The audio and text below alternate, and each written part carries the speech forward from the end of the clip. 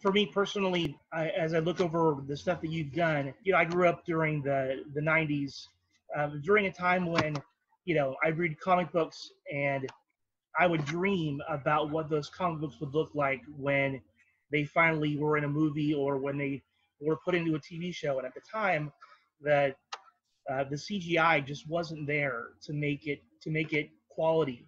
They had tried a couple times in the past and they just hadn't been very good. But I remember the dream that someday I'd be able to see my favorite characters on TV. Certainly, we had seen that before with a couple of those shows, but for me, Arrow was one of those programs that I think first really got my attention. Can you kind of explain a little bit about how you went about creating Arrow, and if you had realized that it would kind of create this universe that we've been enjoying?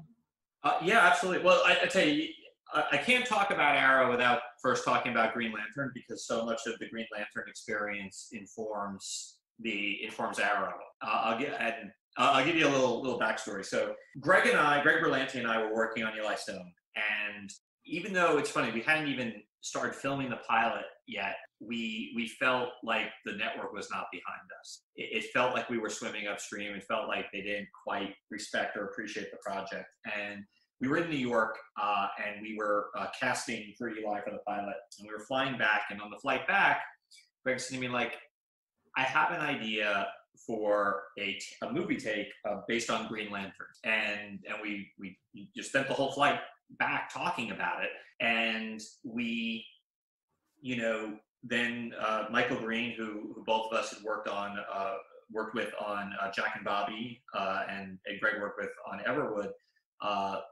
came into the fold. And the three of us spent, like 6 months to a year writing a draft of Green Lantern. And then,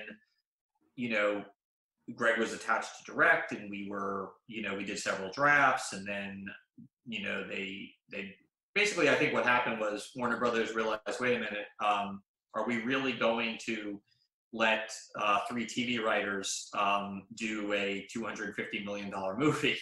Right. And that's when Greg was replaced by Martin Campbell, and Michael Goldenberg was brought in to rewrite the script. And long story short, the project kind of got taken away from us. And the movie that you saw is the what resulted. And the lesson there was, first of all, not that we needed to be taught this particular lesson, but adapting these Silver Age characters for the 21st century is really hard. Marvel has a little bit easier. Their characters are from the 1960s. There's not a domino mask in sight. They don't have a character who makes big green fists and whose weakness is yellow, and that's to take nothing away from what Kevin Feige, who's an absolute modern genius, has done in the Marvel Cinematic Universe. But it's just the degree of difficulty is a little higher. At any rate, recognizing that degree of difficulty, we went into Arrow with a lot of trepidation. There was, a good period of time where we didn't even want to do it because we were just afraid that history was going to repeat itself, that we would, do this work and then eventually it would get taken away from us. Now, in television, it works a little differently than features, but we were fundamentally afraid of the notes process. We were afraid of the project becoming something different, much the same way Green Lantern had, just by simply being noted to death. So our first goal really was, we said, look, we can't develop this the traditional way, in the traditional network way, which is typically you pitch to the studio, then you pitch to the network, then you write a story area, then you write an outline, then you write a script, then you rewrite the script 20 million times, get notes, all in the hopes of getting a green light for your pilot. And it's a process that just has a lot of notes and in a lot of cases can take you away from what the essence of what the project wants to be. And what Greg and I said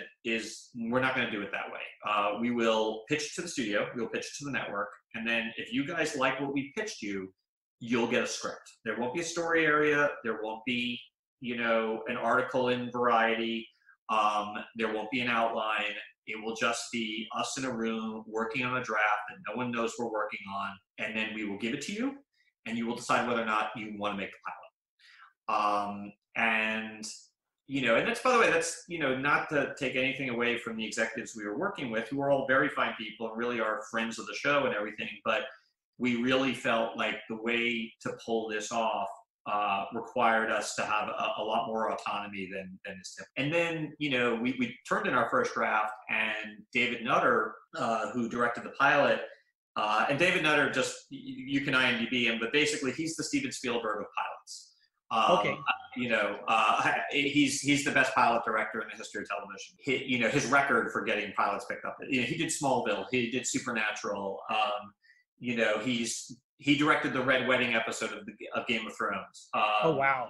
I always said, like, I've never met anyone so suited to their job as David is to directing pilots. It's like he was grown in the lab for that purpose.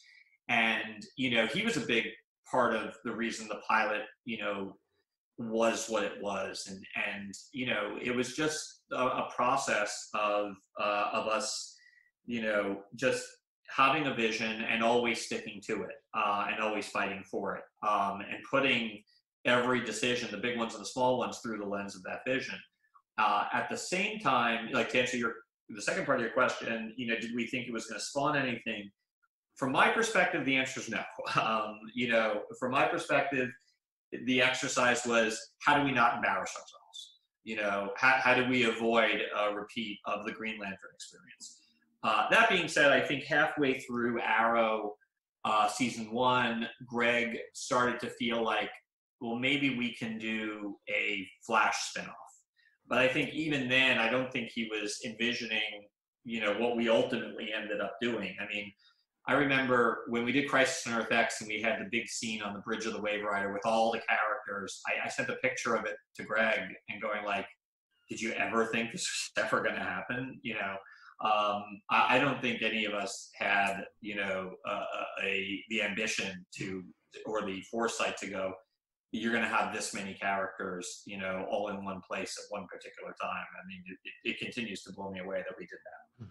Yeah, I mean, I think it just amazes me how that it all started with Arrow, and from that, we get the introduction of White Canary, of the Atom, of Legends.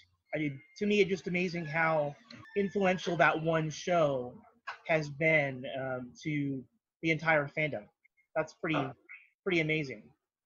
Thank you for saying that. I have to say, I hadn't really thought of it that way. And I like that. I'm like, oh, yeah, that's a fair point.